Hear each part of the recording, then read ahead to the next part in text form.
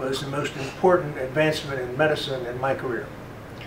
And then for me to say that, that's quite a bit, because I've done a lot of things in cardiology. I was fortunate to really be at the cutting edge of cardiology, and it provided me with a great career and a lot of fun and great humbling experience to take care of people. But in the back of my mind, as I stood there at 3 o'clock in the morning, putting a balloon in an artery and then opening it up and putting a stent in, is what caused this thing in the first place? I never had a chance to explore that till George forced me to read some science. So it takes me back to my first year of medical school, when a man was our lecturer in biochemistry. His name was Philip Handler. And Dr. Handler was a Nobel laureate nominee, and he was just a brilliant biochemist. But he was also one of the most remarkable speakers I'd ever heard in my life. And frankly, about 3 minutes into his lecture, I put down my pencil and just listened. Continuity, the thoughts, the process, and the explanation of science was amazing. Years later, I'm hearing someone on a YouTube and in person talk about protandem and oxidative stress, and that's Dr. Joel McCord. And Dr. Joel McCord also trained at Duke, where Dr. Handler was and where I went to medical school. And so he trained with Dr. Handler, so he was of that ilk and that silk. And he's a brilliant speaker as well. Not quite as melodious as Dr. Handler, but he's really very good. If you haven't listened to his YouTube, you should, because he's very articulate and very good. So that brings me to where I am today. I'm a cardiologist, a physician, and my avocation, my whole passion has been to take care of people. And so if that's what I want to do, then what can I do that can help everybody? And that is to understand the very genesis and beginning of every disease. So if you were to take a look at a cell and its nucleus, let's label them so you'll remember them. Here's the nucleus. The nucleus is the command center of the cell. It gives out the orders about what the cell is going to be doing today, what products it's going to be making in its machineries, what are the mitochondria going to be doing. There's the mitochondria. What are the mitochondria? Mitochondria are the engines that create the energy.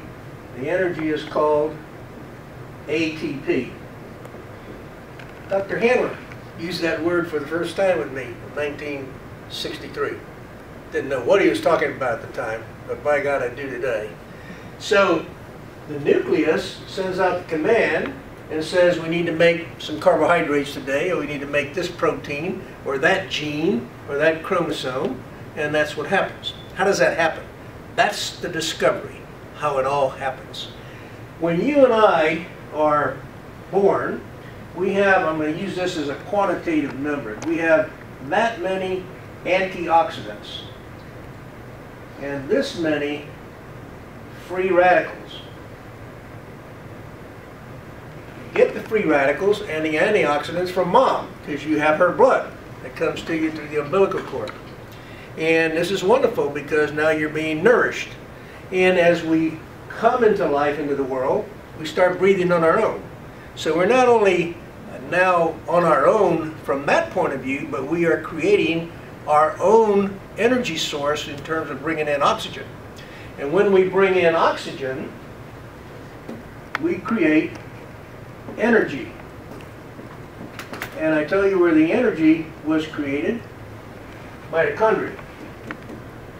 So we bring in oxygen with our food substances, take it to the mitochondria, which are little energy factories, and we make energy, but we also make free radicals. So we end up, when we're 30, 35 or so, with this many antioxidants and this many free radicals. That's called oxidative stress. The excess production of free radicals over your ability to neutralize them with antioxidants. So now I've covered the words that are used in some of the videos you've seen, but how does that all happen? It happens because this command center works in conjunction with a protein that sits in our cell. That's, for lack of not getting too technical, I'll call it NRF2. And that's what you'll see on the bottle. NRF2. It's a protein that's anchored there and it's kind of watching what's going on in the cell, and it is communicating with the nucleus, command center. But when it's anchored, it doesn't have the ability to send it immediate messages. So what does protandem do?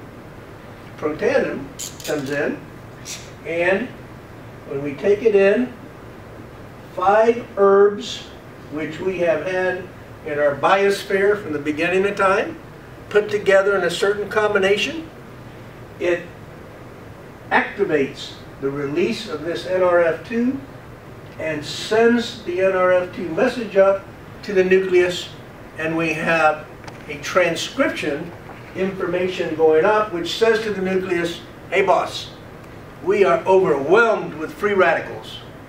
We've got to do something about this. Our engines have been busy making more and more proteins to combat the free radicals. What's that called? Inflammation. So when you have free radicals, you get a response from the body called inflammation.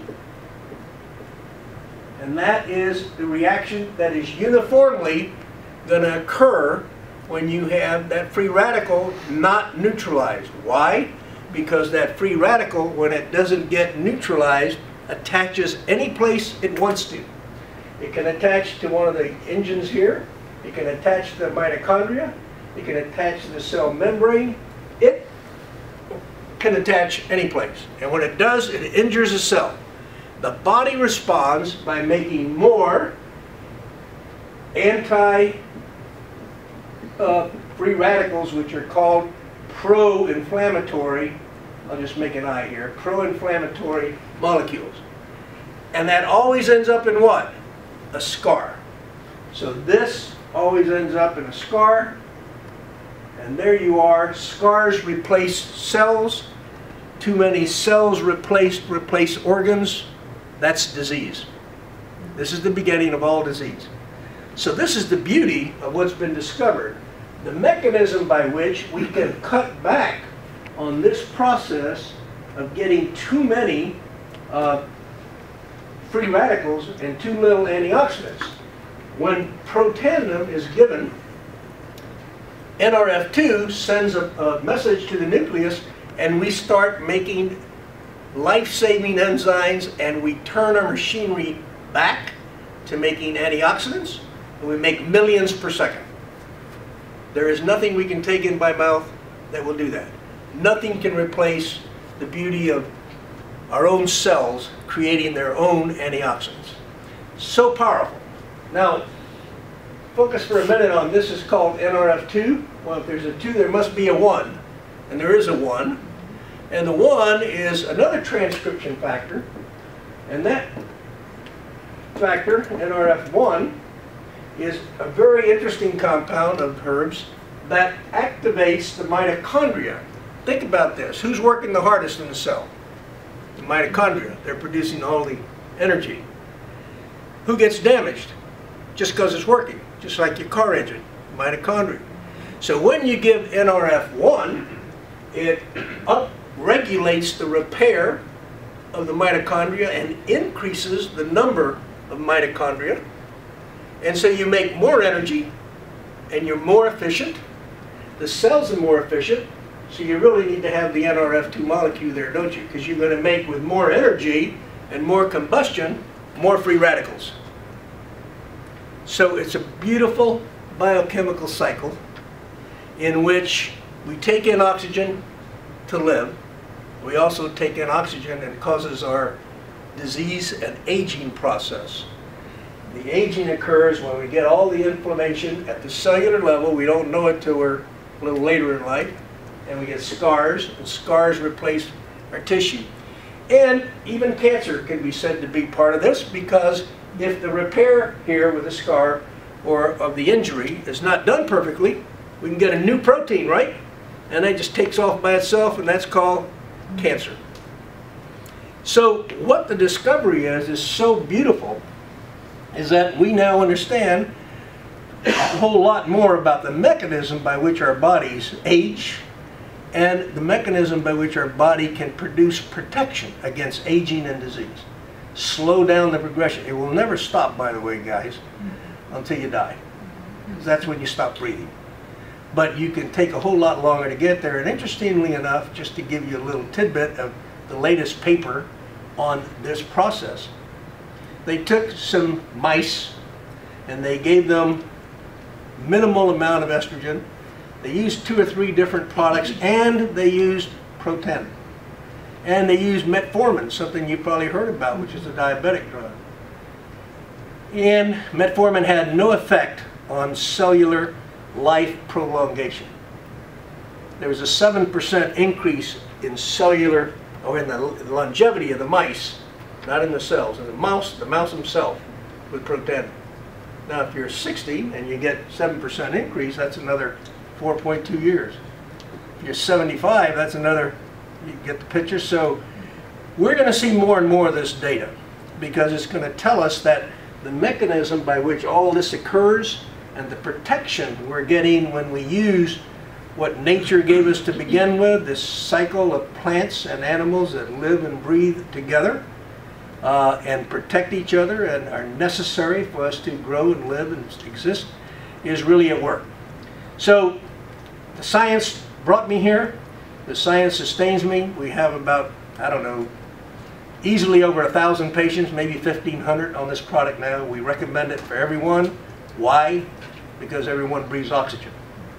We recommend it for every mammal if you have pets at home, because they breathe oxygen. And we think that this is a beautiful product to take